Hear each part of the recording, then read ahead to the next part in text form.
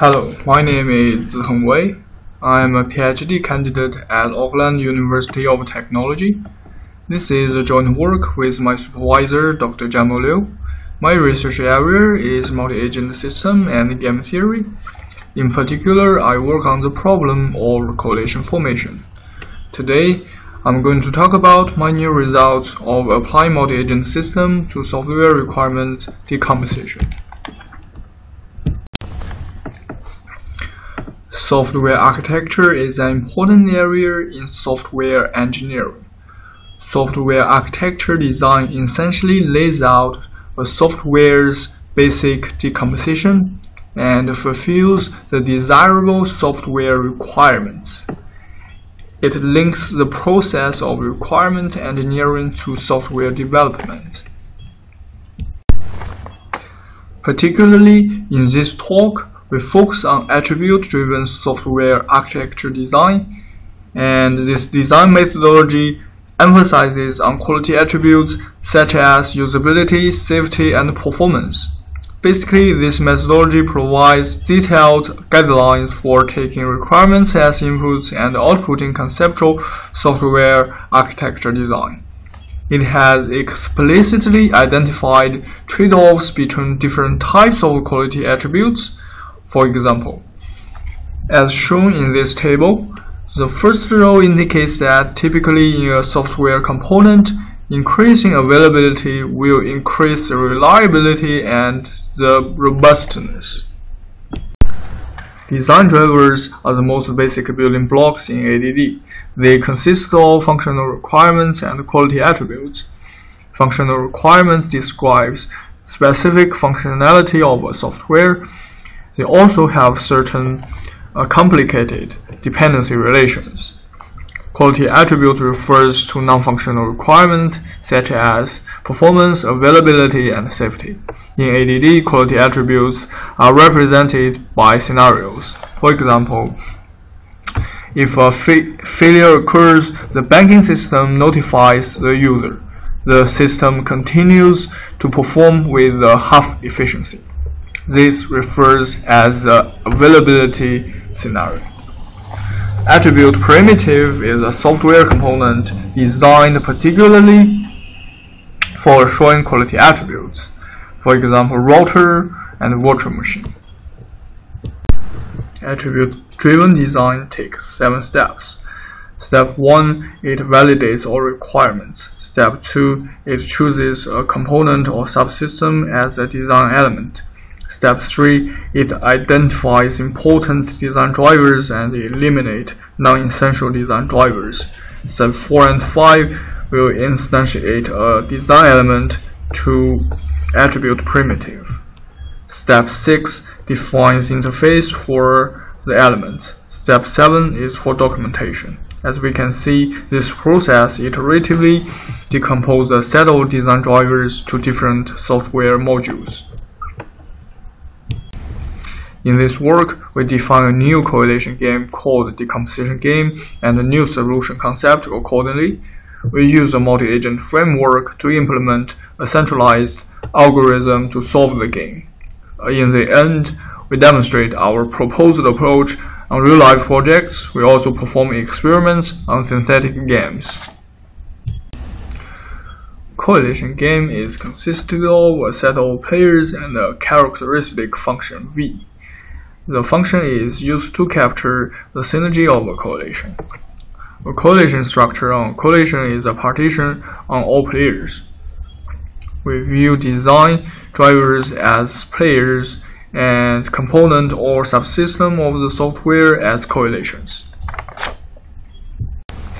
In decomposition game, we introduce altruistic player. Essentially, an altruistic player considers utility of its correlation as its own. Players also going to influence with each other. For player A, there could be 3 types of influence to another player B. It could benefit player B or detriment player B, or A and B are independent from each other. To capture players' interaction, we first define a signed relationship. All the relationships between two players are in a set A. All positive relationships are in a subset of E denoted as EP, and all negative relationships are in En. We use a function sigma to identify these signed relationships. If two players A and B are in EP, then sigma of A and B is 1. If A and B are in the En, then sigma of A and B is -1. Otherwise, sigma of A and B is 0. Then we use function W to capture the amount of influence that one player affects another. In software architecture design, it usually determined by interrelationships between design drivers defined in the requirement. Next, we use a context-based function rho to define players' interaction. To calculate influence from A to B in a correlation S, we consider two cases. If A benefits B, then A will gather all relevances multiplied by sigma of A and B. Otherwise, it gathers all the relevances but takes the absolute value multiplied by sigma of A and B. We define a decomposition structure D, which consisted of a set of players EP, En, and W. A decomposition game of D is a correlation game, where V of S for subcorrelation S is the sum of all interactions in S. Utility of a correlation can be improved by applying the following strategy. If a correlation applies merge strategy, that means several correlations may choose to merge if they would obtain a higher combined utility. If a correlation decides to use a bind strategy, then several players within the same correlation may form a subcorrelation if they would obtain a higher utility. We call a correlation is merge-free if it cannot merge other correlations to increase its utility in a given correlation structure. We call a correlation is bind-free if it cannot find a subcorrelation within itself such that that subcorrelation obtains higher utility. Hence, we consider a rational decomposition should be merge-free and bind-free. We are going to use a multi-agent framework called PSA to solve decomposition games. In this framework, each agent continuously performs 3 procedures which will capture 2 strategies above. For procedure propose, agents drive a proposal based on an environment. For procedure select, agents collect proposals from other agents and select a proposal with highest utility. For procedure adjust, agents update their own states according to the selected proposals. In our proposed framework, we define 2 types of agents. Each correlation in a correlation structure of a decomposition game is viewed as a correlation agent. Each subcorrelation in a correlation structure of a correlation is regarded as a subcorrelation agent. A proposal is a set of agents with the same type. A proposed correlation or subcorrelation contains all the players from all proposed agents. Each proposal maximizes the proposer's utility based on current correlation structure. However, if an agent looks through all the subsets of all the players, it will be time-consuming. So we propose a constraint to constructing a proposal. So a constraint T is a positive natural number such that for a correlation structure or subcorrelation structure of size K, K to the power of alpha has to be less or equal to T. Our first case study is an Android application called Split Pay. The purpose of this application is to manage shared expenses for a traveling group. Users in a group will post bills that they have paid for the group. Then debts will be allocated to group users. There are 18 functional requirements and 6 non-functional requirements in its documentation. In our study, we set t equals to 10 to the power of 4 in order to compute rational decompositions. The result has 4 correlations with different emphasis on different quality attributes. C1 requires a set of functionalities in the application server, and it requires the server has higher performance. C2 is a client end and responsible for client-server asynchronous communication. C3 is for processing UI events from the user. C4 is just for user interface. C5 is a mechanism which prevents user from doing something else while they are using the app.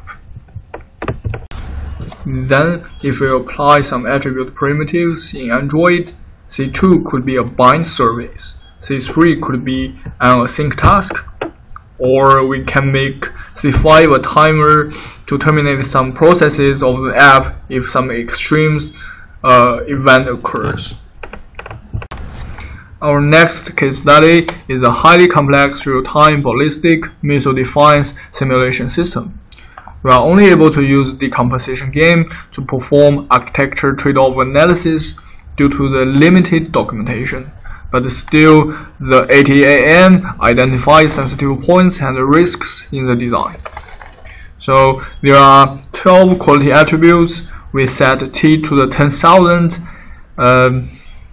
The involved quality attributes are availability, reliability, performance, usability, modifiability, scalability, and interoperability. The solution to the decomposition game made separation between computation and configuration. C1 is responsible for heavy computation like ballistic missile simulation. C3 provides an external interface required in the documentation to communicate with other wargame terminals.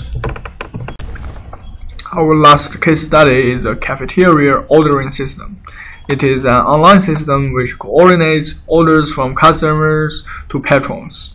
The requirement involves 49 functional requirements and 11 quality attributes.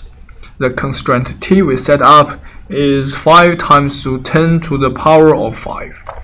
It involves 6 different quality attributes.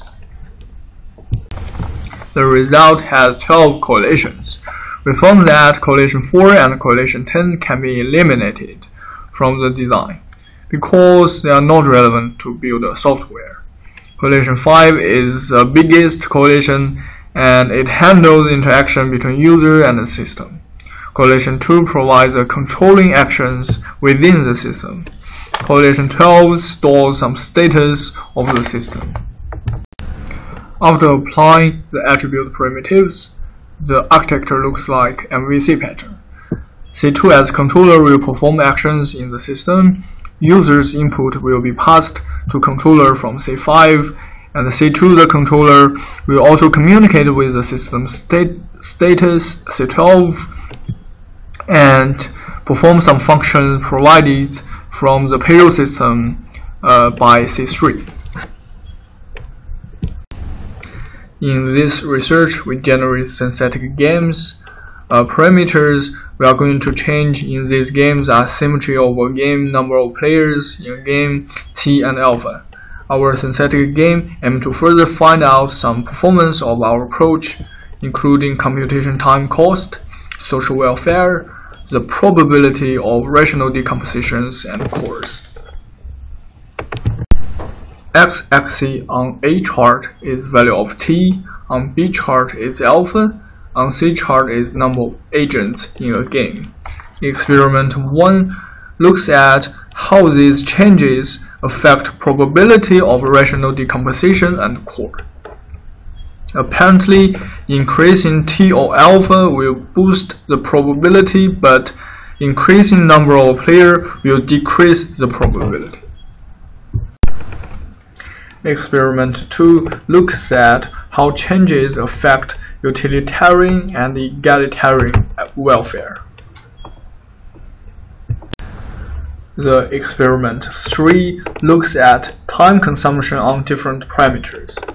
As our expected, increasing any of these parameters will result in much more time to find a solution.